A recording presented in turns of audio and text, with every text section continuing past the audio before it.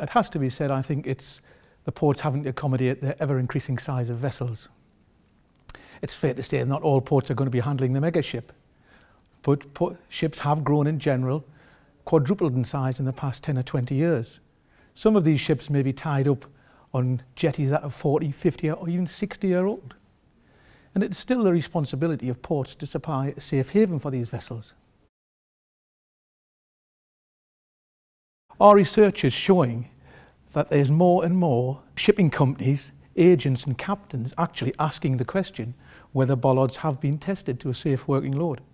And the answer coming back to that is no. A quick visual inspection and a coat of paint does not constitute a safe working load test. In 2012, the port approached my company, Tyne & Marine, to see if we could come up with a solution on testing bollards. We spent 2 years in research, development and manufacture, and Bollard Load Testing was born. We're now actively seeking preferred suppliers around the globe to work with. It's basically quite a simple principle. It's a hydraulic cylinder pulling on 2 bollards at the same time, and it also converts hydraulic pressure to tons. So we see that on a laptop screen or an iPad. We then start the hydraulic pump, and it now pulls a load on this bollard. We insert this roller to change the angle. You move the roller closer to the bollard to increase the angle.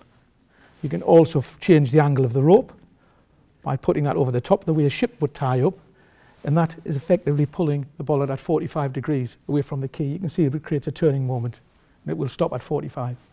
The whole machine weighs just over a ton. It takes between 30 and 60 minutes to test a bollard. How this works, we would supply them with a BLT machine, which they pay for. We teach them to our standards. They then go out and test bollards in their area.